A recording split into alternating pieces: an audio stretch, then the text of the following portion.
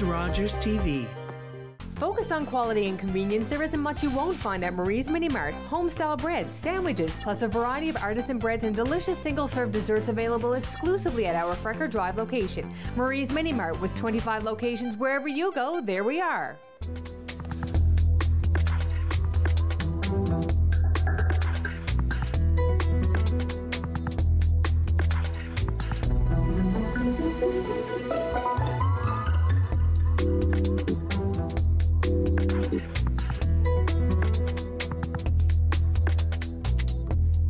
Hello, I'm Karl.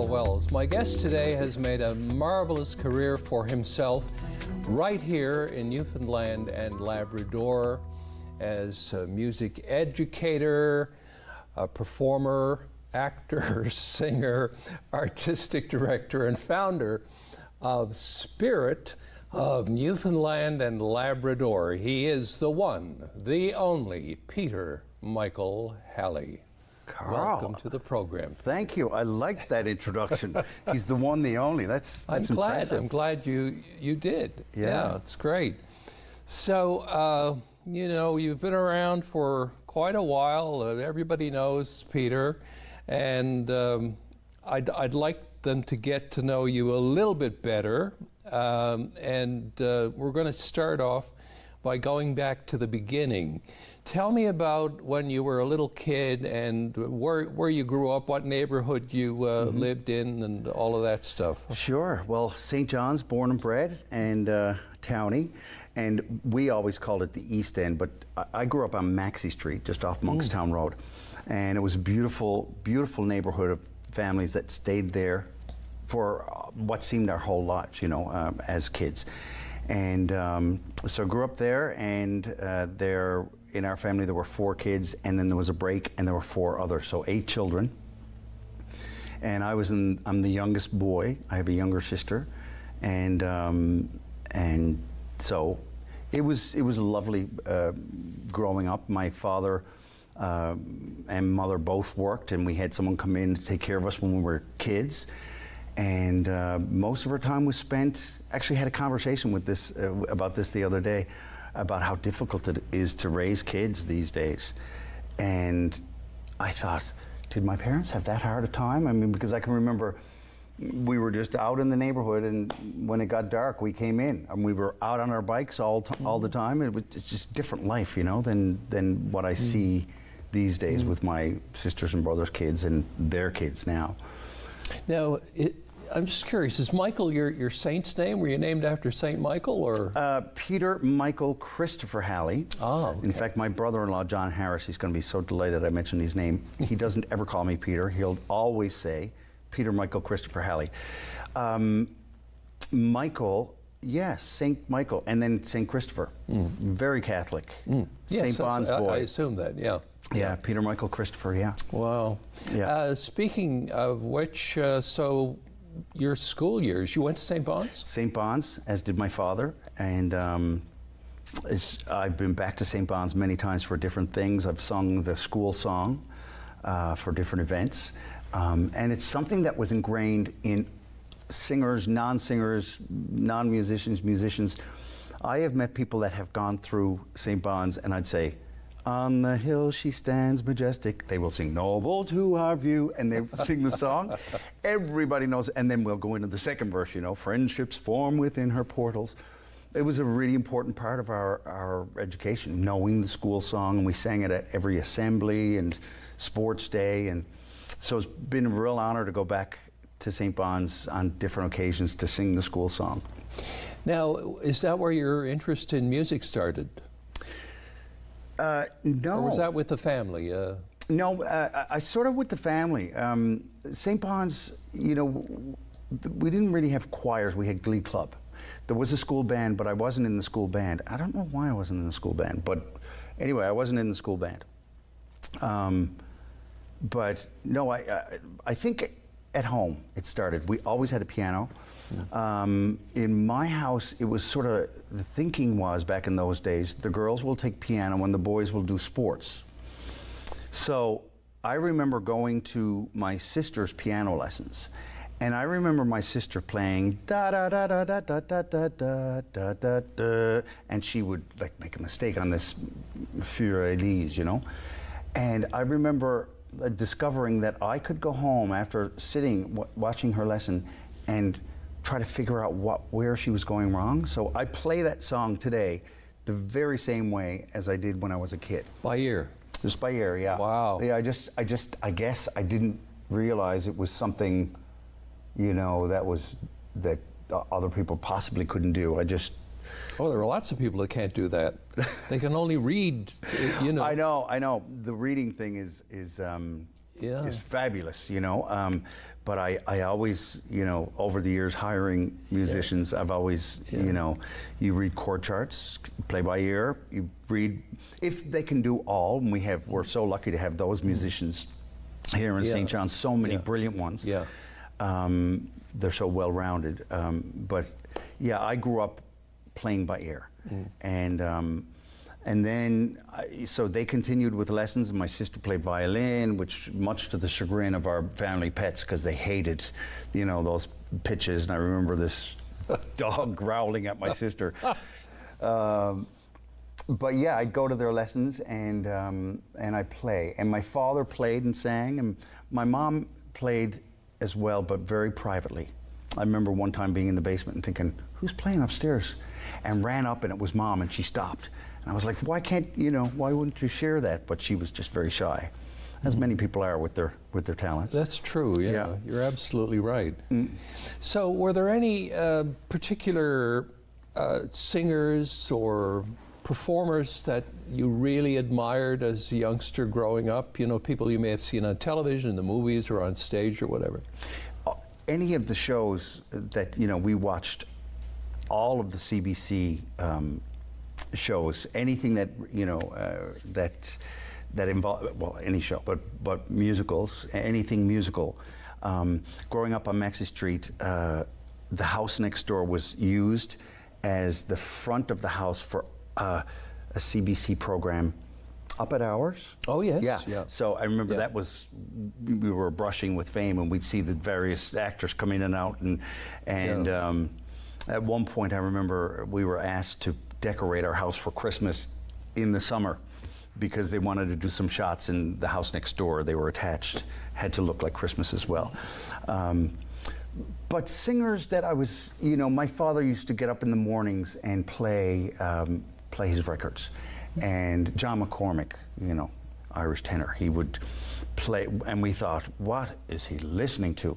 But I actually learned to just love that music. You know, we had records. We had a record player, one of those machines, you know, with it had everything involved in one unit, the consoles. That's right, yeah. Right? Yeah. And we'd have the 45s, the little yellow things in the middle, and the regular LPs.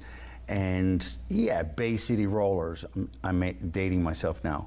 But I loved them all. I loved, like Frank Sinatra, my father loved, so I learned to love that music and remember thinking, I love that.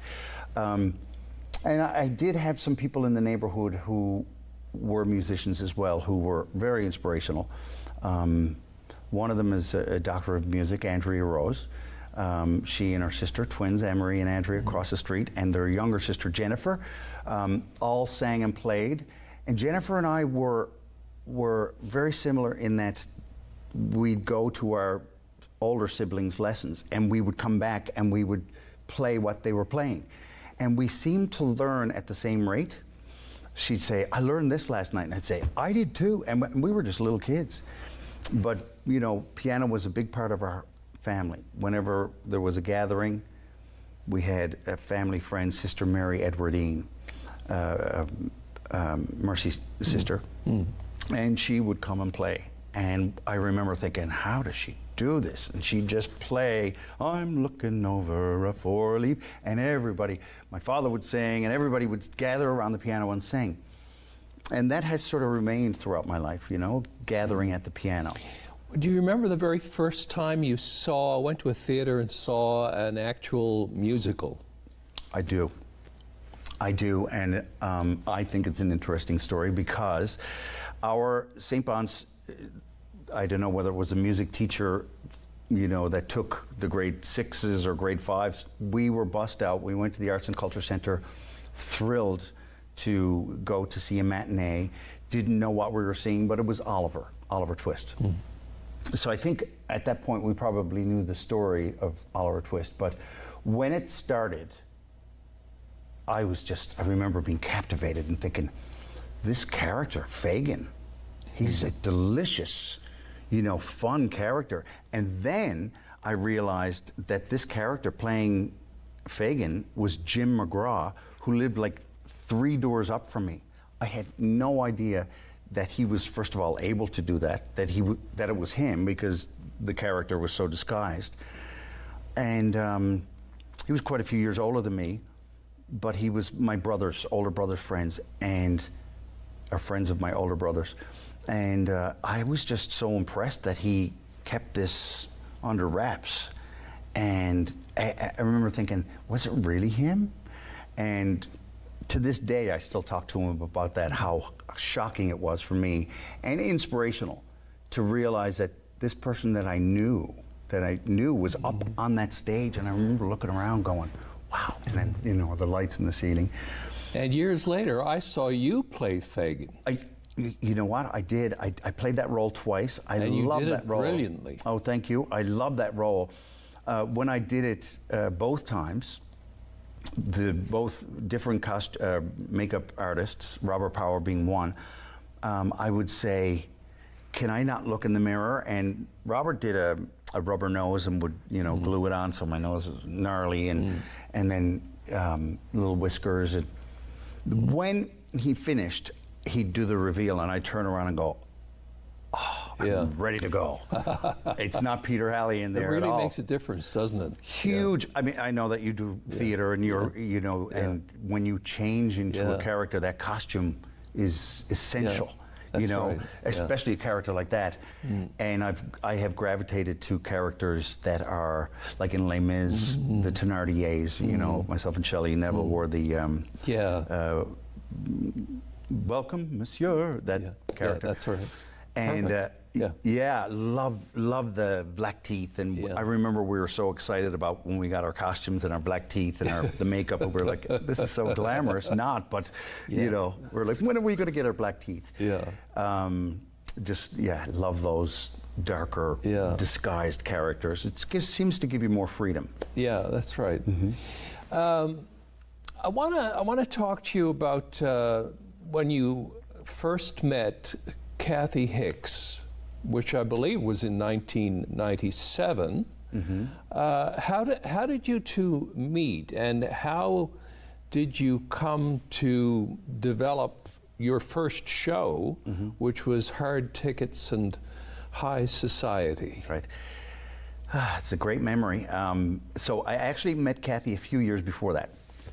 I just remember Kathy as being the gal on television with the large glasses and the long hair, and I remember thinking I loved her style of interviewing, and she was very professional and seemed to be an interesting character. I'd never met her. I'd only ever seen her and then heard her on the radio.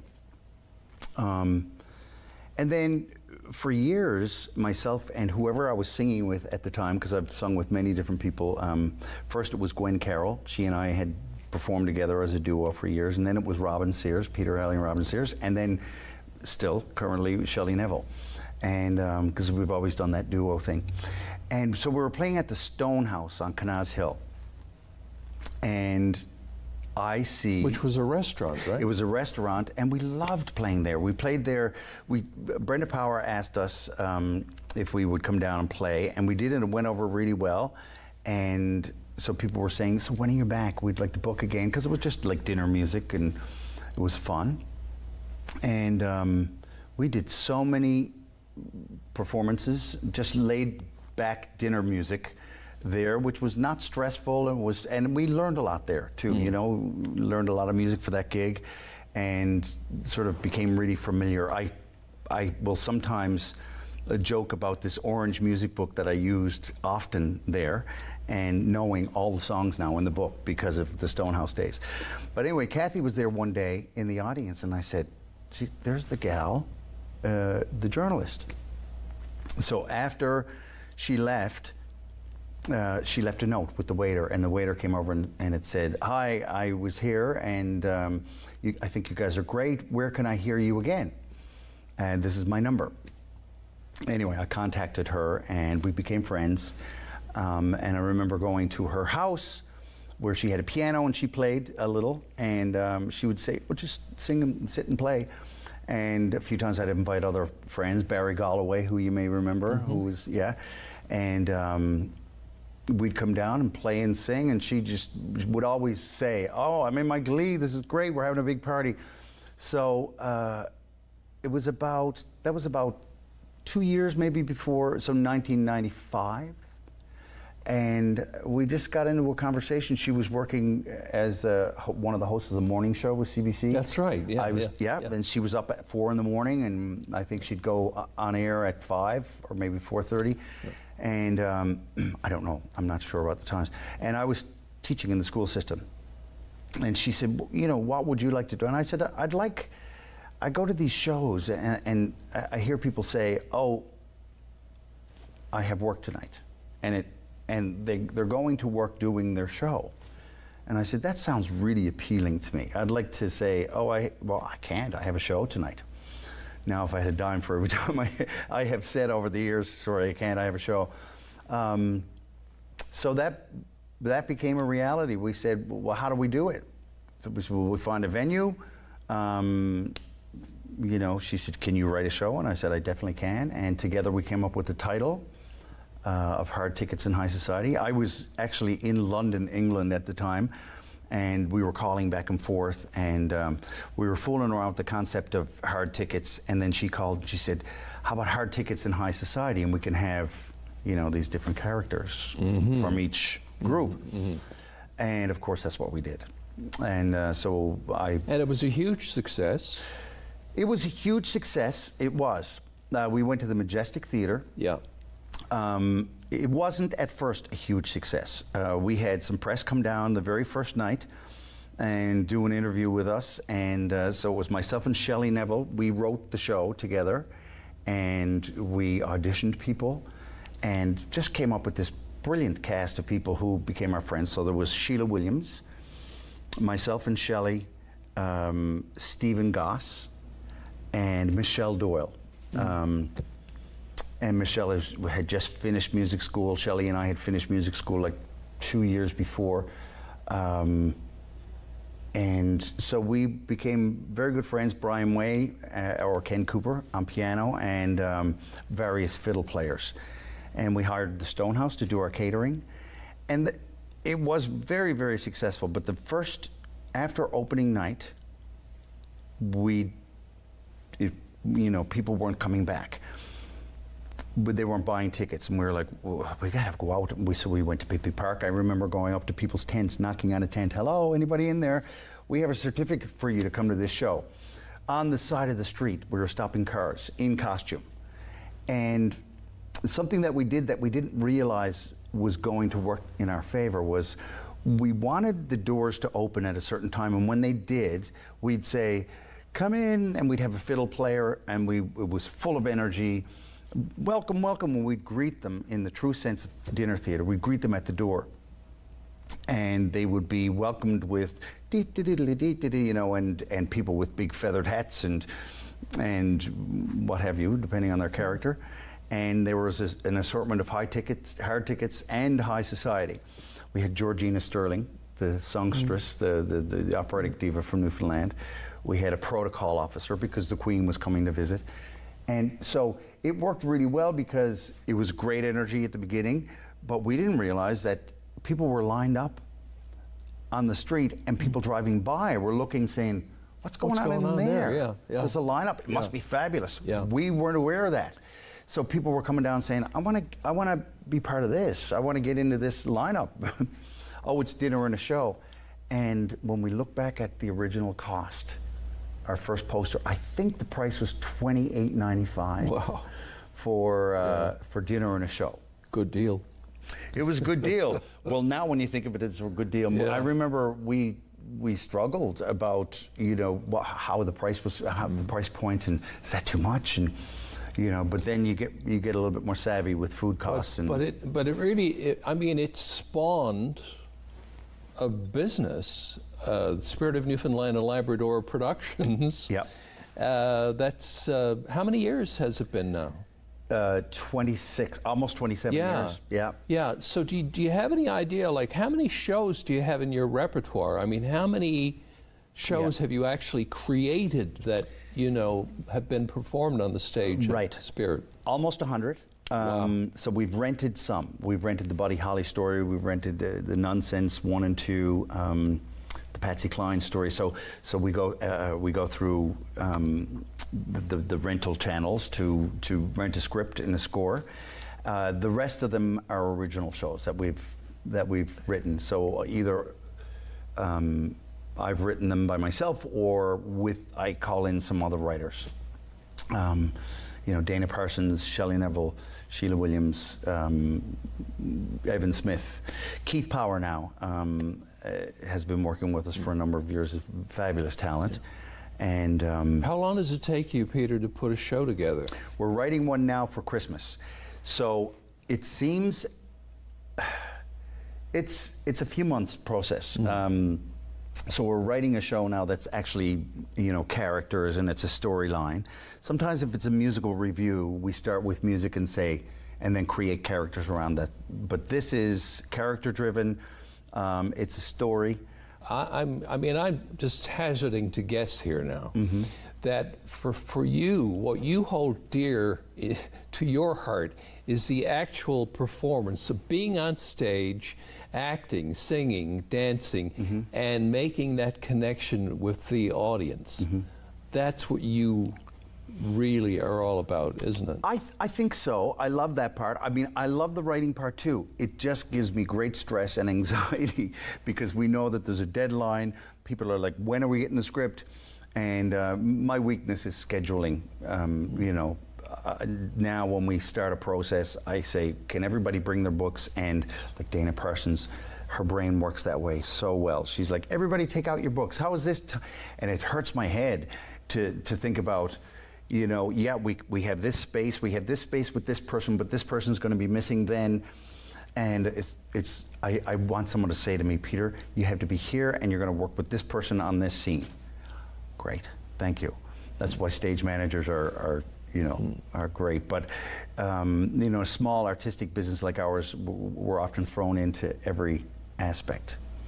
And I'm always marveled when I go into other theater companies, larger theater companies, and do a role.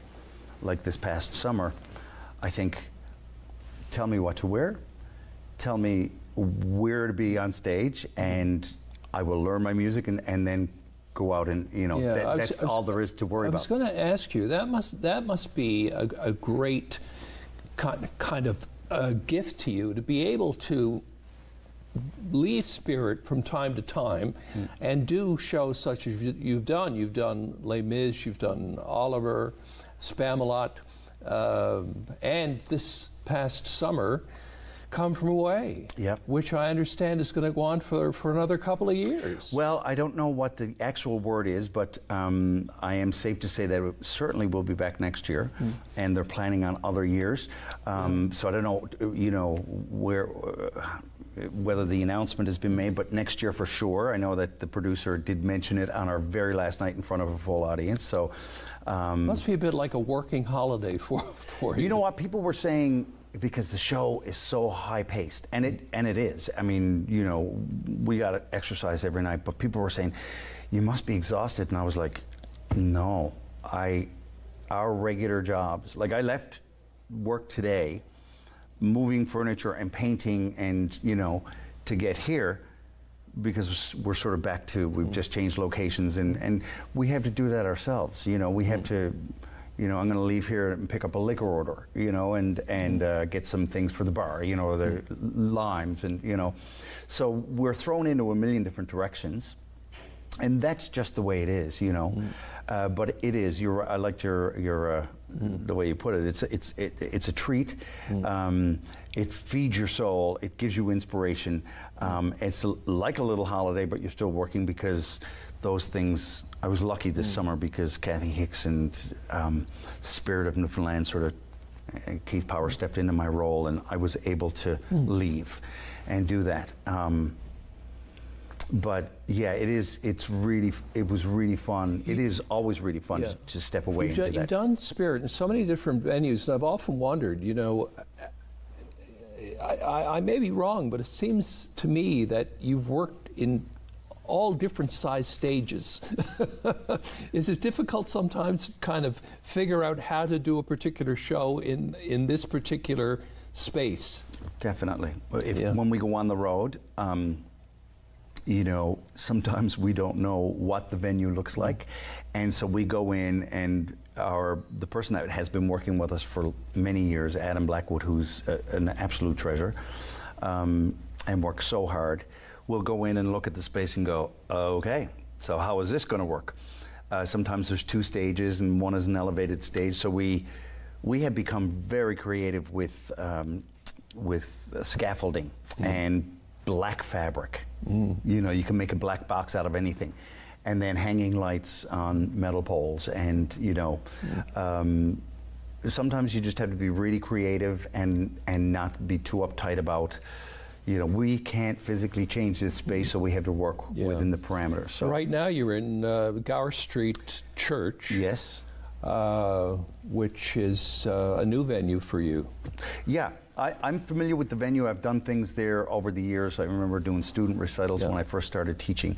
We're in the middle of making it into, you know, a really beautiful stage and space. We're doing bathrooms, you know, and you know, the entranceway and lighting and this is actually not in the sanctuary itself, but it's in one of the spaces. The lecture hall downstairs. So as you go around the back of the church, there's 3 different entrances there. And so I assume you still have your website, and if people want to purchase tickets, they can just go to Spirit of Newfoundland. spiritofnewfoundland.com and look at our website to see what's happening. And yeah, we're still, you know, I mean, it really is it has been an interesting life.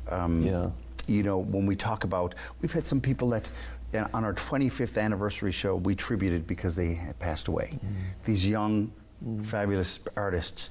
We're sort of at that point where we can go back, you know, and do an in memoriam section, you know, and we think, wow, the shows that we did with him or her or them or, you know, we've done a lot.